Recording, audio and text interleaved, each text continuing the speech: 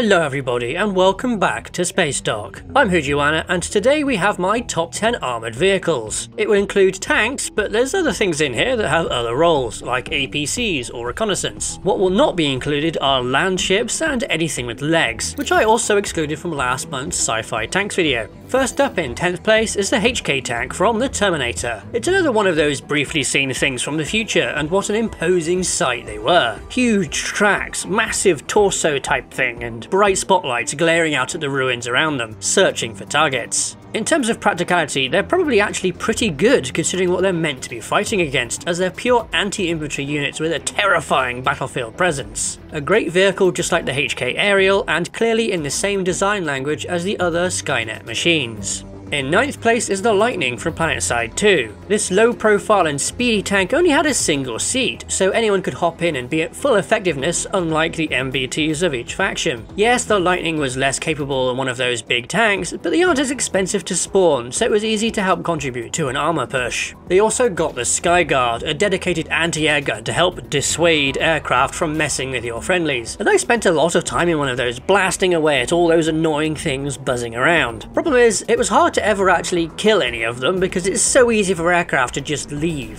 Thinking about it, this is probably where my dislike of close air support in War Thunder really started. In 8th place is the first of 2 EDF tanks from Red Faction Guerrilla. The Earth Defense Force has a number of very nice craft, and the game in general just has a really appealing art style for its vehicles, be they military or civilian. In particular though, I really like the missile launcher variant of the main battle tank. Those big triangular prism launchers with the petal-like doors that open up and just absolutely spam out missiles all over the place, utterly devastating everything it sees in an endless stream of explosions. It's got that winning combo of looking cool and being awesomely fun to play. 7th place goes to another EDF vehicle that I adore, but for completely different reasons. The APC is an absolute monster of a wheeled vehicle, a hulking beast that looks incredible thanks to its huge wheels with a cool triangular tread, and the general shape of it is just awesome. It's verging on brick, but not quite, and is similar in style to the modern wheeled APCs like the Boxer, Itan or Amphibious combat vehicle, but just sci-fi'd up. Compared to the missile tank, it may seem like it's fairly limited in functionality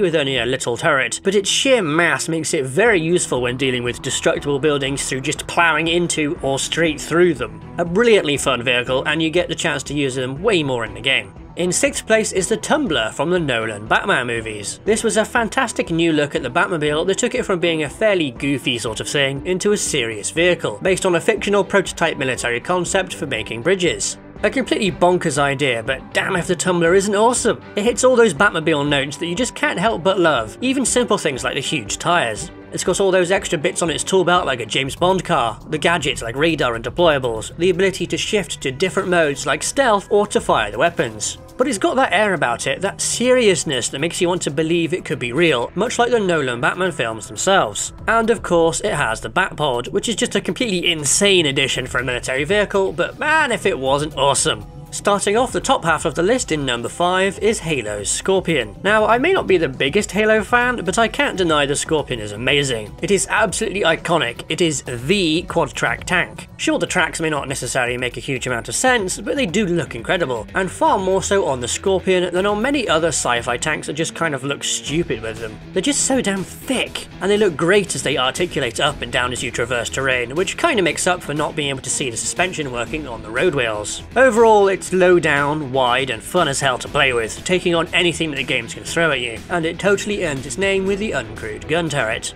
In 4th place is a tank from Warhammer 40k, which has a lot of vehicles, and the vast majority of them are a little goofy and over the top. That's absolutely fine, as that's entirely what they're supposed to be, but there is one exception. One singular vehicle that I love because it goes above and beyond, managing to nail the line between being cool and referencing World War II designs, whilst also possibly being the most sensible thing in the entire setting. That is the Vindicator, a siege tank built on the Rhino chassis but armed with a massive demolisher cannon, protected behind a gigantic dozer blade. This thing has one purpose: obliterating buildings, be they in the way of an advance or some form of fortification, and is clearly based on the Sturm Tiger and its massive 38cm rocket mortar. This role is still important today, though done with different vehicles. In the anachronistic world of 40k though, the Vindicator makes perfect sense. I dread the day Games Workshop comes up with a repulsor version of it armed with far too many superfluous weapons, keeping the dozer blade on a craft that can practically fly, and some poor dude permanently welded into his gunner position sticking out of the bottom or something.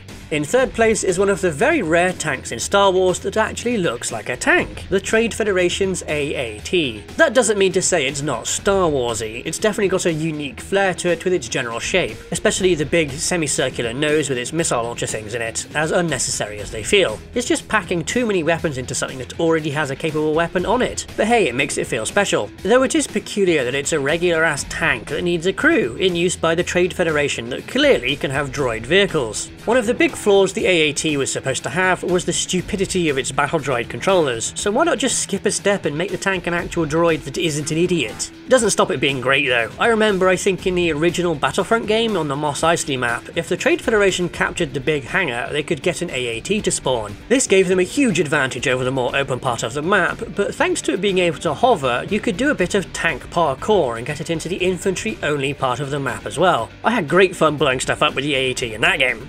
Sometimes in sci-fi, there's things that end up being on screen for not all that much time, but end up with gigantic amounts of awesome lore behind them, and they're often in James Cameron films. My second favourite fictional armoured vehicle, the M577 APC from Aliens, is one of those things, making a huge impression on anyone who saw the movie, with its unique, low-slung and chonky appearance thanks to being built around a real air tug. Like basically everything from that movie, it's supremely iconic. It gets delivered out of the belly of the Cheyenne dropship. It barrels through anything without a care in the world. Its interior is a fairly major location in the film that has been aped many, many times, and it has these two turrets that hint at a much greater capability than what was shown. And that is where the extended lore comes in, largely from the Colonial Marines technical manual, which greatly expanded on literally every single thing about it. There's extra weapons, including alternate ones for the turrets, like a free electron laser or a particle beam, which is some hard sci-fi stuff. Make some noise in the comments if you want to hear more about this vehicle, even if there's not all that many animated visuals to include. And then subscribe too, because I'm probably going to do it anyway.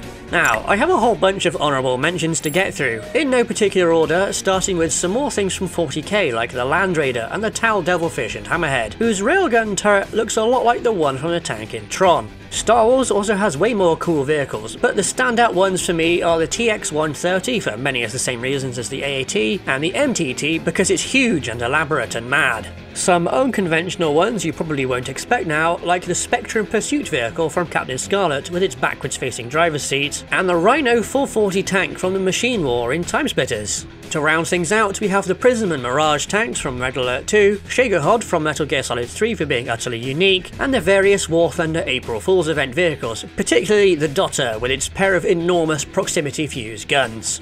And my favourite armoured vehicle is, of course, Mass Effect Mako. It's an amazing, gorgeous design, clearly inspired by the wonderful works of Sid Mead, especially his sadly unused concepts for the rover and Mission to Mars. It's iconic, the big tyres, the jump jets, and its insane ability to climb hills before falling over and breaking one of the front tyres. And the machine gun with more obvious controls than the gigantic cannon it's attached to. I love it all, and so do many other people, to the point where they actually referenced it in the games. More so than most things on this list, the Mako has character, largely down to the combination of wacky physics and ridiculous explorable terrain. Not even the relatively normal levels with flat ground are immune from Mako chicanery, as Goomba stomping on death armatures was just the optimal way to deal with them. Going beyond the sillier stuff though, it's actually a decently designed vehicle for its role as scout vehicle. It's got the exact same vibes as something like the French AMX-10RC, big wheels and a big gun. It could certainly do with having more visible sensors on it, but that might spoil its nice clean lines, or require texture detail that just wasn't possible for the time. But those are little details, and lacking them does not bring down the mighty Mako.